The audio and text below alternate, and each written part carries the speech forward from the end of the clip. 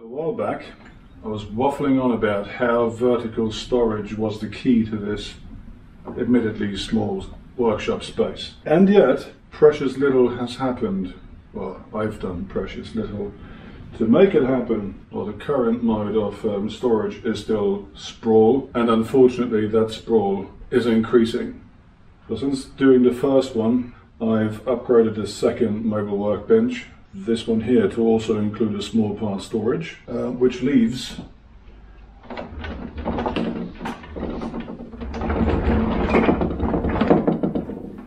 the one in the middle here. That's at present just empty space, and not much to use it for unless we count wood offcuts in an IKEA bag. I'm not going to use this for the small part storage that I have in these two benches. Instead, I'm going to do something different. I'm going to put in drawers on drawer slides. But first, in order to have the same width as in these guys and to have any storage solution that I make for the sides of these compatible, and that means rather than the about 10 centimeters, it's got to be 15. We'll add plywood to the sides, a back panel that's going to sit at the same distance from the other side as on the two small part storage carts, so that every sort of part solution that I have is compatible between all three of them. I'm going to use these drawer slides here, the full extension drawer slides, and 35 centimeter length, and that should hopefully give me a good amount of space to put in drawers. Now the height in the front here is 61.5 centimeters, and what I'm going to do is I'm going to put in 6 drawer slides. At the bottom there will be one that's 18 centimeters. On top of that, 2 12 centimeter ones, and on top of those, 3 6 centimeter ones. So anything like, for example, these big heavy screw tubs here, they can sit in the bottom drawer. Anything that is a little taller can sit in the two in the middle, and anything that is really quite flat, like sandpaper, for example, and speed squares, they can all sit in those flat drawers at the top. Now these legs here are all the same width. They're 9.7 centimeters. That makes it easy to get to 15, right? So I need 5.3 centimeters. Unfortunately, these bits here are one smaller than that, because no 2x4 is 5 centimeters, even though 2 inches would be actually 5 centimeters, but they're all less because inches. No, don't get me started on that. Anywho, they're all less, and they're not all quite the same. These two here are 4.4, this is 4, and this is 4.5. So in order for me to get from my 9.7 to 15, I will have to cut different strips to make up the difference between 9.7, let's say the 4.5 here, to get to the 15. Now I'm just quickly going to do the calculation and write down the measurements of the strips that I need to cut for each of these pieces here. Good thing I have the table saw right here.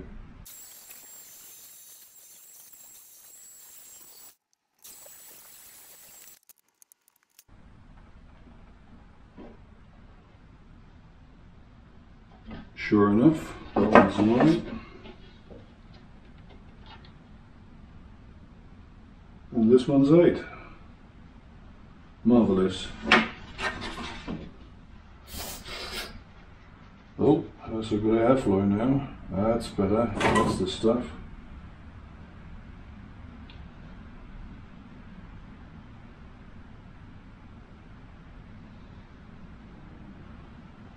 Yeah.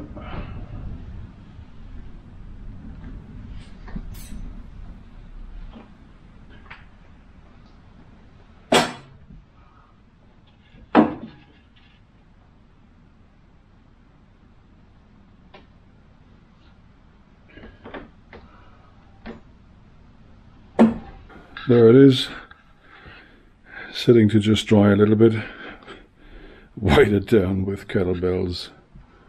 Well, at least they're seeing some use.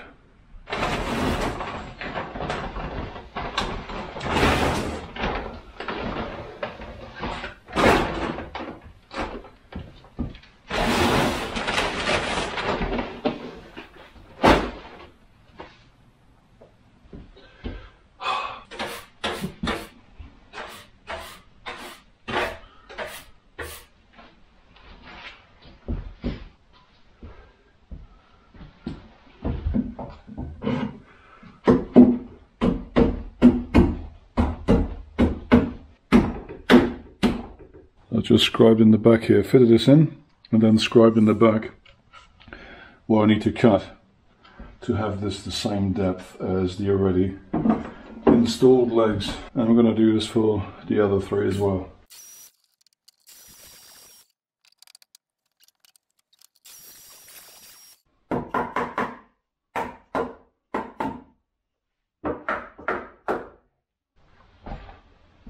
So those pieces are about 5 centimeters thick. So I need at the very least 80mm screws. But I have those. It's fine.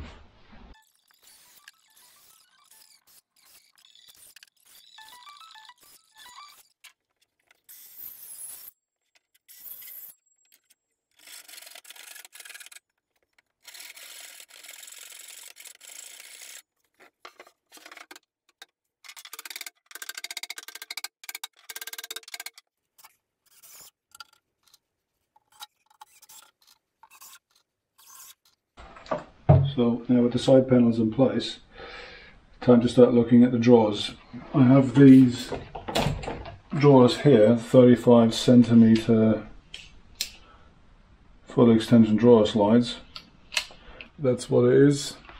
Now I'm going to take the width of this opening, subtract 12.7 millimeters, that is 25.4. because each of the drawer slides is 12.7 millimeters. And then I have the measurement for my drawers. And with a bit of luck, it'll fit in just fine.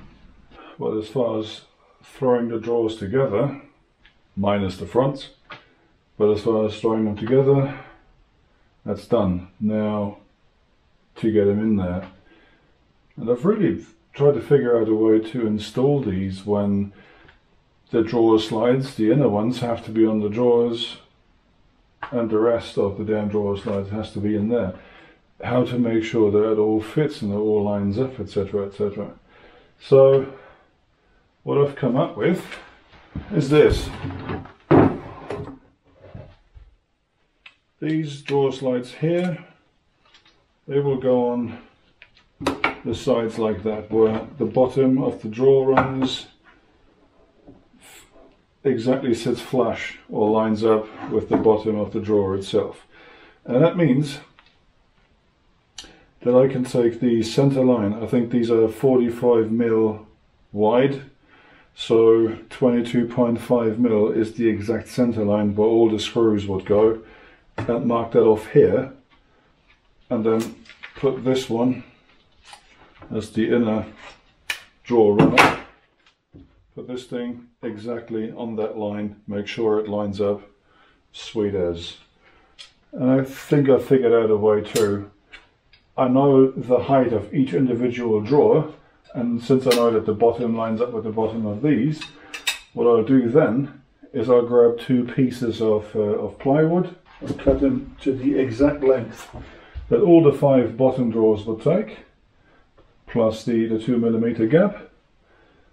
Put them against here, this wall there, rest this here on top of those 2 plywood pieces, and that should give me the exact location of where the drawer is going to sit. When I'm done with the top, I'm taking the height of the top drawer minus the 2mm gap off those plywood strips, and then repeat the same thing for the next one down, and so on, until I'm basically down at the bottom for the bottom drawer, and hopefully that'll work.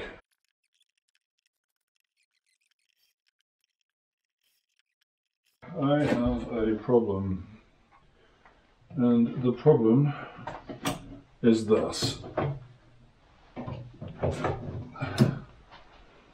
So I put in the drawer runners, and as we can see here, I've made the drawers not wide enough. Yeah, that's obviously not great. I don't know what happened. I'm missing about, I want to say, 1 centimeter. And because I made all the drawers of the same template, they're all too narrow. It's not an unsolvable problem. all I have to do is just make one of the sides, or possibly both, if I want to go symmetrical, thicker, so that it then fits snugly between the drawer runners and I have something to screw them into. I'm not going to use plywood because I will have to cut something to fit the gap there, and if I use plywood and make it thinner and then drive a screw through it, it's probably just going to splinter and disintegrate. So for, I guess, my packing these out, I'm just going to use ordinary timber because that has a little more flex and better screw retention. So here's the outcome. This tiny little sliver of wood, I think that's now down to 5, maybe 5.5 millimeters. Oh, it's just about enough to make up the difference, bridge the gap and hold that drawer.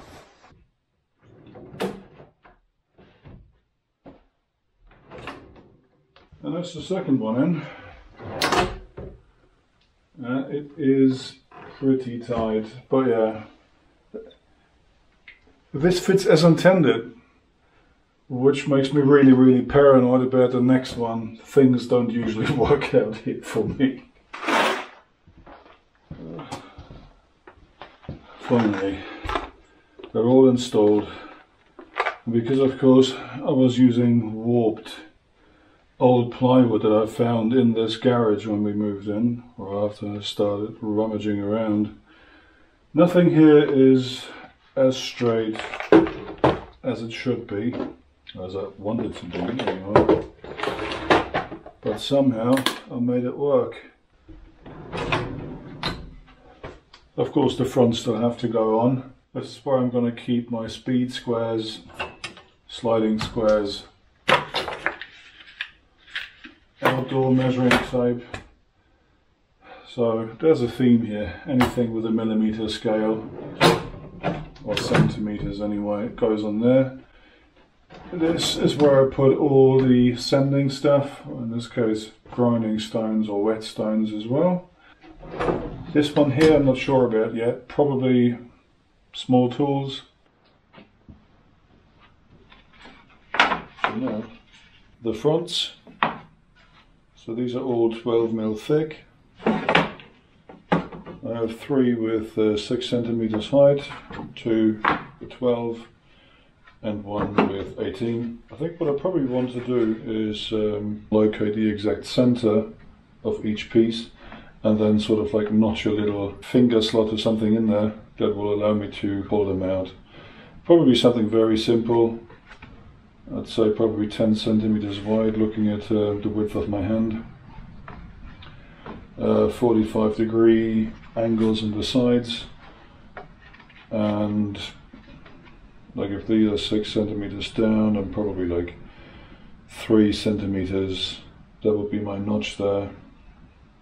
Just sand it out so that I don't get splinters every time I use them. Now getting the width for these pieces is a very involved and complicated process. I kid, it's not. And one cut later. Yeah, that'll do. These are all now cut to width, and I suppose I'll just mark the center point for each of these.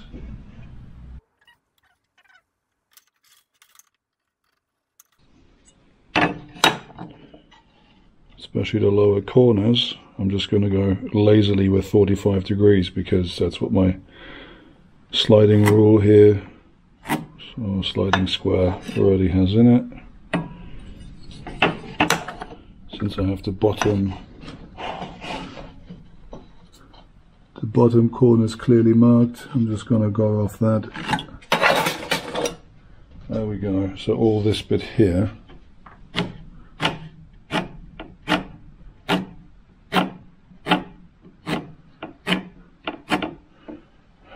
that's coming out.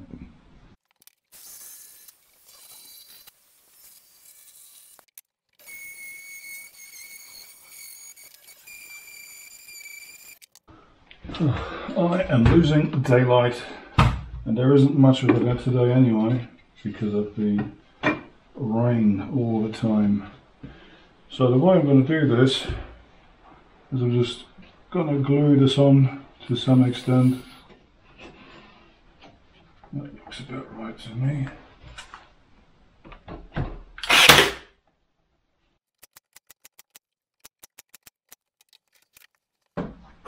Alright, I dare say that works. That works rather nicely. Right, I'm going to slap the rest of these on, and then there's only the back panel left to do. And here we are, all the drawers installed. The gap measures are not perfect. Well, they're not great. Well, they're not much of anything, but it's fine. Again, this is a workshop,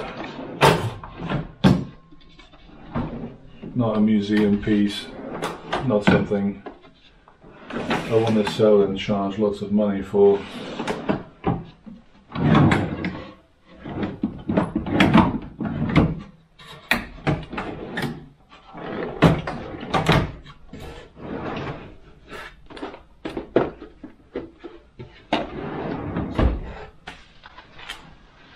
It works. It's a sort of fitting front, all made out of timber, just like the rest of the mobile workbenches, and that's what counts. Now for the back panel. One of my absolute non-favorites is getting a job almost done, and then there are still those little finishing bits left over. You don't want to do them, probably not going to see them. They're not critical to the actual work, but they take a hell of a lot of time and effort and everything. In order to do this, I just had to lift another full sheet of plywood off my storage, balance it over here, put it over there with the table saw here so that it was supported while I cut it, put a cross cut in it with a circular saw. It's a lot of effort for something that's going into the back of the unit.